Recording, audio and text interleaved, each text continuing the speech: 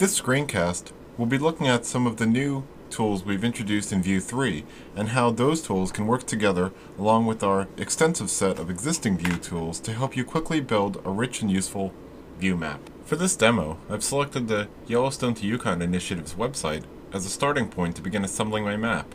I've first created a node and then linked that node to a web resource which we'll use to generate more map content. By selecting Semantic Analysis of Web Content from the node's context menu, I've told VUE to send the node's resource to OpenCalé's web service for analysis. OpenCalé will look at the text content of the page and pass metadata and categories back to VUE, which will then begin to automatically generate and lay out my map. As you can see, Calais has identified some very useful data from its analysis, but too much for me to focus on in this demo. So for now, I'll grab just one category of Calais' analysis and move the rest of the data to a hidden layer on my map. Now that I've hidden the rest of the data, I can drill down and focus on one area. While it's clear that the automated analysis has given me a good starting point, I can quickly see some duplicates and easily remove them from the map. Despite the automated generation of data, VUE never loses focus that this is the user's work and you are best situated to judge what is relevant to your map. Although the semantic analysis has categorized these locations as facilities, I'm going to go through and relabel them as a more logical term. Now that my map is off to a good start, I'm going to go ahead and bring in some more resources, this time from our VUE 2 data sources, but I'm going to add this data to the map in a whole new way using VUE's map-based searching feature. As you can see, I've gone and added some new relevant data using Yahoo Internet Search and New York Times Article Search, two data sources available to VUE. The new nodes added to the map are colored by the data source they came from. I'm just going to go ahead and quickly recolor them so they're easier to read.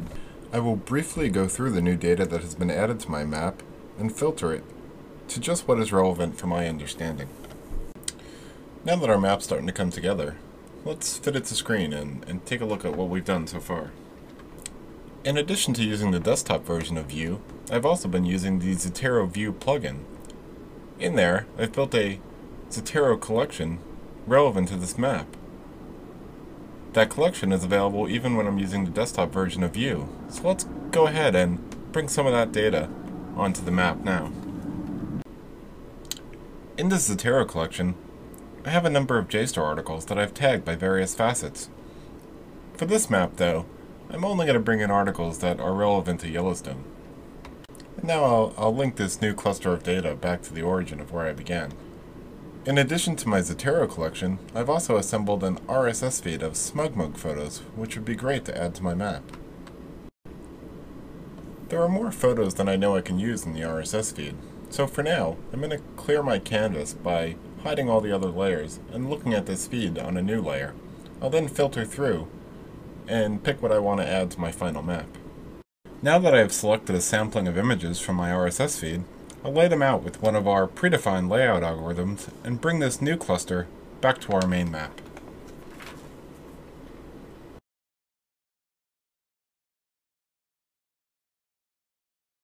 And dragging the cluster over to it. Our map is really starting to come together, but I think we could still use some more digital content. So, I'll select some of the parks on this map and get the most relevant image to the parks from Flickr. The new images have pushed out the layout of my map a bit, so I'll just quickly rearrange them.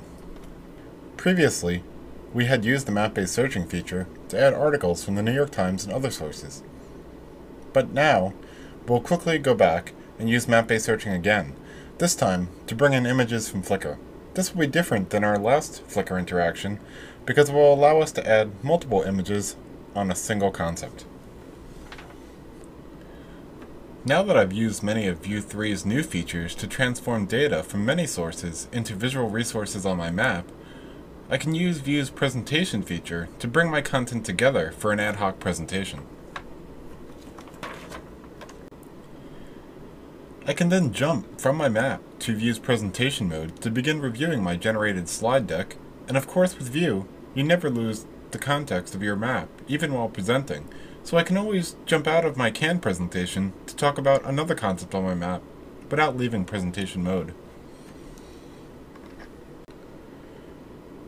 This has been just a brief introduction to one of the many ways you can use VUE to collect, organize, and present your digital resources. Visit vue.tufts.edu for more information.